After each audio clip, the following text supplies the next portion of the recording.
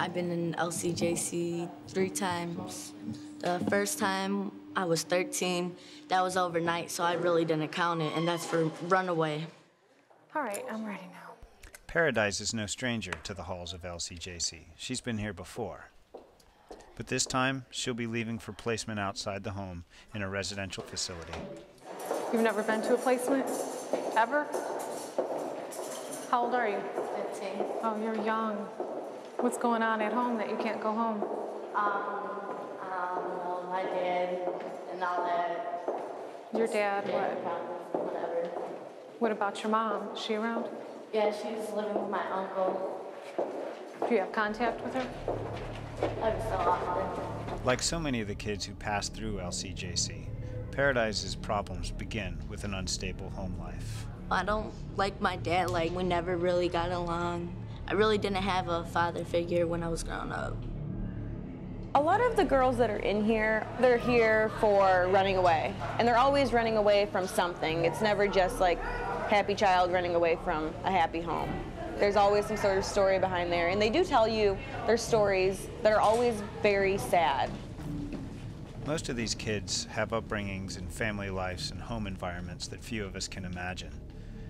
Paradise isn't unusual in that sometimes these stressors become unbearable.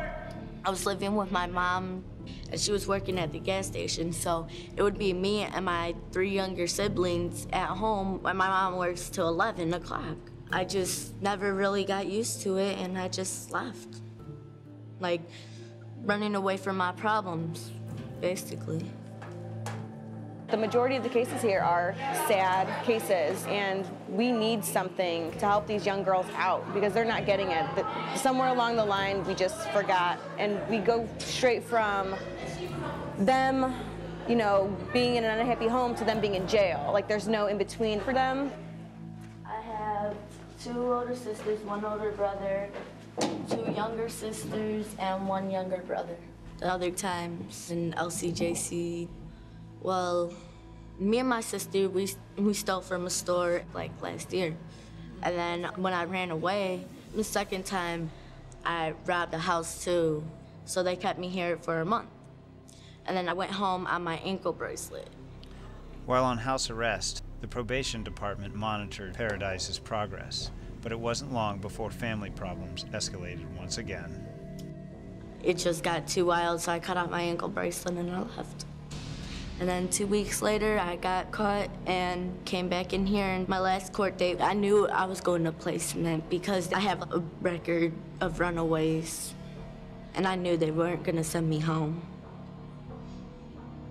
Placement would be like a foster care situation. It's like group homes, residential treatment. Sometimes kids have to be removed from the family setting because they just cannot function in the home. And so we separate them out so that we can really concentrate on what the issues are. Did they tell you how long they think you're going to be there? 3 months if I'm good, but if I'm bad, I could be there until 6 months to a year. When are you going to be 16? March 30th. Oh, right around the corner. Can't wait. The public does not see it, but you have like this picket, you know, white fence in your head, and what these kids are going through in their home life is not always positive. So to expect for them to listen to me when I tell them, look, you gotta stay in school, make sure you listen to your mom, you know, all that is words. I think a lot of times the kids want to do good, but depending on how their home life is set up, it's very difficult for even the strongest child to rise above and go to a positive path. So are you okay with going to placement? Better than being here? Mm-hmm. I'd rather be there than here. I'm actually lucky I'm in here because, I mean, I'm not lucky because this ain't the place you want to be, but I'm thankful because when I was out there, I was drinking and I was smoking and having sex. When I'm in here, I'm not drinking, smoking, or having sex, so it kind of puts a lot of stress off of you instead of putting stress on you. Some of the times, you know, it's best to go in a place like this or get help. It's better to get help than stay in some place that you're not wanted. All right, bye. Have a nice day. Yep, you too.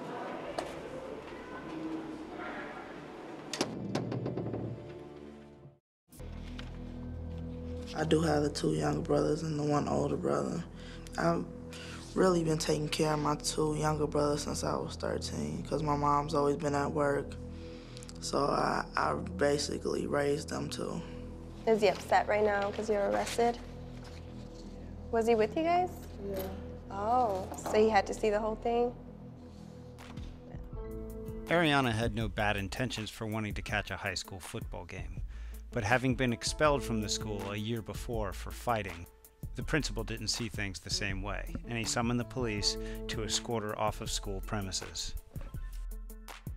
I was going to a football game. It was supposed to be me and my mom and my 2 brothers. My mom had to leave to take her boyfriend home, and she was gonna come right back. So when we go to buy tickets, and the principal comes up, and she says, because I don't go to that school, I couldn't go. So I had to leave, and she had the police come to my face and rush me down. According to the police report, Ariana resisted arrest and was verbally abusive towards the officers. She states that she was facing a dilemma. She'd been asked to leave, but her brothers were already in the game, so what was she to do? Leave them totally unsupervised, or defy the officers and go in after them? As luck would have it, her mother showed up at the last minute, so she didn't have to make that choice. But Ariana was still in trouble. He seems like very angry. Are you mad right now? Why?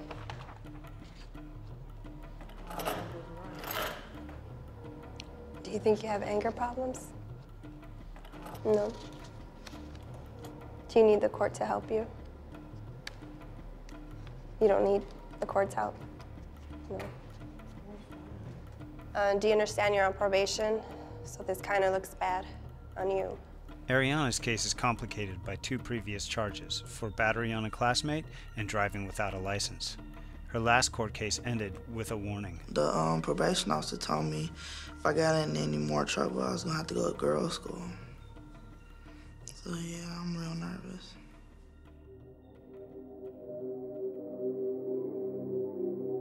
Preoccupied with thoughts of being sent to juvenile prison, Ariana prepares for another weekend of detention and her court hearing on Monday, which could mean a long time away from home. I'm trying not to think about it. It's making me real nervous. I just don't know what's gonna happen. Usually I got an idea. This time I don't.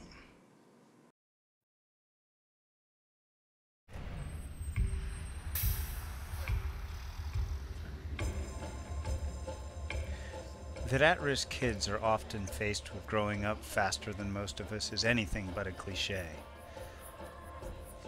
Kids are often faced with playing the role of an absent parent, taking care of their siblings, and even contributing to a family's monthly financial needs. For Ariana, this makes being detained all the more stressful. I can't take it in here. 3 days being locked up, not doing anything, that's not good. After a while, you start to get a little crazy. Some of them seem to be so happy. It's like, how are you happy and you're in here? How do they do that? Nearly 30% of all the juveniles arrested each year are females. Detention officers have told us that females differ from boys in that they're much more social in their interactions. Saturday night means chapel service for any of the youth offenders who choose to attend. How are you guys going to do that? You going to do it on your own? Did you try to do it on your own before? Did it work? It would be difficult for most teens to imagine the stress that comes with being detained, away from friends and away from family. It's especially hard on Ariana, which we see when she has a visit from her mom. No, you can't go to girls' school. Because it's like, you're the center of the household. You can't go to girls' school. What's everybody gonna do? Going to girls' school means being sent to juvenile prison, a difficult thing to consider on its own. And yet Ariana still has the welfare of her family to consider. And on top of that, I have to pay your fees while I'm here tomorrow. So that's $110 plus the money I lost Saturday, which was overtime. Because Ariana's mother works evenings and nights at the local factory, the responsibility of raising her brothers often falls on Ariana. You got to get it together because See, I feel like I'm having panic attacks. You're not home. I can't talk to you. I didn't go to work Friday. I couldn't get it together. Stay home. Mess with your brothers. Or try to get them to stop crying. It's ridiculous. Sometimes you just gotta hold up, be quiet, don't say nothing. Control your temper, your emotions. Stupid. I wasn't even given a chance to walk away.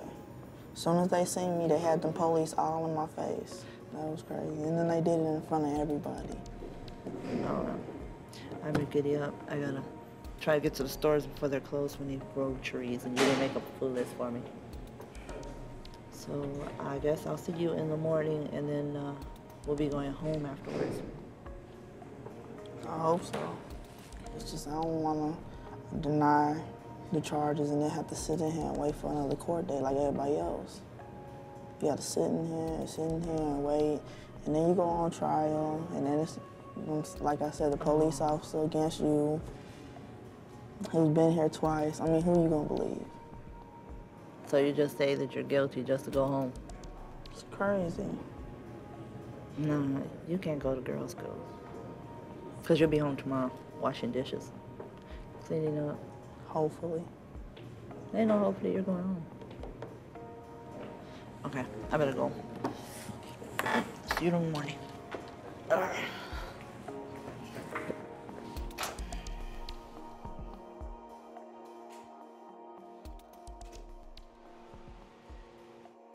I just hope I get to go home. If anything worse comes, house arrest, I guess. Girls' school is, from what I've heard, like it's just the worst thing.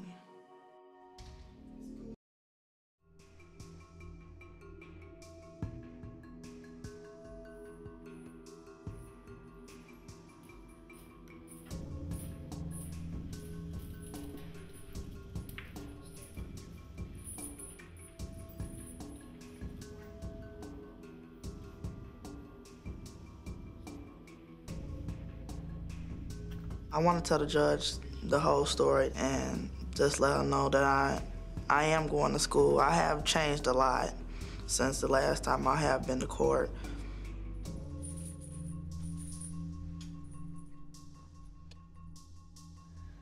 Tell me what happened. Me, my brother, and a friend, we was going in line to get our tickets for the football game. And the principal had stopped me, and she said, well, I don't go to the school no more, so either I had to leave or I had to go to the other side. And when she came up with the police officer. I said, okay, well, I gotta get my brothers first. He said, no, I asked you to leave. The man put the handcuffs on me, and then he took me to the police car, and that's when my mom pulled up. And he had told her I was cussing at him and all this. Were you? No, I wasn't. No more questions, Judge. Ariana, are you on probation? Yes, I am. What are you on probation for? For battery and driving without a license. Well, what did that battery involve? Me and my friends and fighting a female. Okay, you and your friends, how many friends? I think it was 5 of us. There's 5 of you. Fighting with another person, right? Yes. With one lone person. Yes. And you beat up this victim, right? Uh-huh. And then you go to the football game and you end up getting arrested and you say you didn't do anything though, right? Right. And you weren't saying anything? No, I wasn't saying anything to him. You weren't screaming profanities at him? No, I wasn't. Well, how was it you became arrested then? I don't know. I have no further questions, Judge. All right, thank you. You may have a seat back there. The purpose of today's hearing is to determine what should happen to Ariana. Do you have an opinion as to what the court should do? I want my daughter home with me. How's she doing in school? She's doing real good this year. I took her to a different school. I didn't want her with the same people. Do you believe that the environment at her former school was part of the reason why she was having her anger problems? Yes. So you recognized the problem and did something about it? Yes. Okay. Are you able to provide supervision over her? Yes. When do you work? I work swing shifts, rotating backwards. And explain that in a little bit more detail.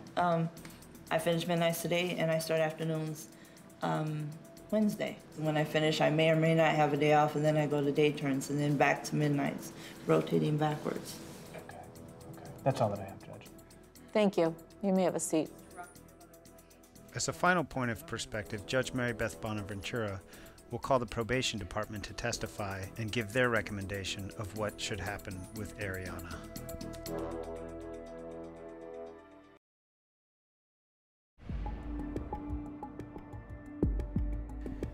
Now Judge Bonaventura will turn to Ariana's probation officer to get her perspective about the case. Because the probation officer has the most frequent day-to-day contact with a youth offender, their input is critical. Speak with Campania Charter School this morning to get an update on how this young lady was doing. I spoke to two of her teachers, a science teacher and an English teacher. They report that she's very well behaved, she's getting excellent grades. So we do want her to continue her education. We feel that that's very important. We also have a concern about some possible depression. So we would like to have a mental health screening and to follow through with any recommendations. We would like to see her released to her mother's care on in-house arrest so that she can continue attending school. I have spoken to Mother this morning and explained to her what our concerns were and what the recommendation would be. All right. Mrs. Guzik, do you have anything about release or detention? Judge, until I'd heard the mother speak, I was of a mind that Ariana could go home. I'm concerned. She's at the football game, her mother leaves for a brief time, and this is when this problem arises. And then her mother testifies that she works a swing shift, and Ariana's basically not being supervised in the home. You know, she's on probation for the battery that was described. She was arguing with the police officer whether she says she was or not. There's some type of impulse control problem here that Ariana has that leaves me very concerned. I think there is an element to her that does endanger herself and does endanger others, and that needs to be addressed by this court. Judge, the mistake she made was to wait and find her 10 and 11-year-old brother. And apparently their feet weren't moving fast enough for the police officer at that point. That's why she's in here. Judge, I would agree with the probation department's recommendation that the assistance for the depression be ordered, but I disagree with the probation department's recommendation that she be on house arrest for a fight at school and for not leaving a football game fast enough. I think that that is overkill. Thank you. The decision the court has to make today is twofold. One is if there is probable cause that this child has committed a delinquent act, and I think that that's uncontroverted, and for that police officer in the report says, you know, that she was very vulgar to him and, you know, used a lot of profanity. You know, for her to say that she said nothing is hard to believe. You know, minimally, my voice is going to be elevated, saying I've got to get my sibling at least. And so I think that somewhere in the middle, you know, if you live long enough, you kind of know that somewhere in the middle is the truth. The second decision I have to make is whether or not she should remain detained here or be released to the custody of her mother. Nothing I heard here today makes me believe that she's a danger to other people or to herself. And so the court is going to order that she be released to the custody of her mother. But I am going to place her on in-house arrest for this reason. I think that until this case is over and until her probation is over, I mean, she needs to have some restrictions. There are consequences to your actions. But I'll order that she have a mental health screening within 30 days and that you follow those recommendations to address whether or not she has depression, and if so, what help is out there for her. All right, then this hearing's adjourned. Thank you. Okay, Ariana, you're going home. She's not somebody, I think, that's a real threat to the community, but more that has some anger issues that, you know, hopefully we can help her. I mean, that's what we're designed to do. We have children, and they are just doing things for the first time in their life. They're going through experiences that we as adults have experienced maybe too many times, but the adult system isn't equipped, nor does the law allow them to provide for all of these services, from counseling to drug testing to vocational training to all sorts of services that would help rehabilitate somebody. To have somebody actually fight for me to get out, it feels pretty good. Released? I think everybody has depression issues at some point in their lives. I mean, I know I'm not crazy, but I do think I need to be in therapy, yeah. think I do, but I guess that could be a good thing.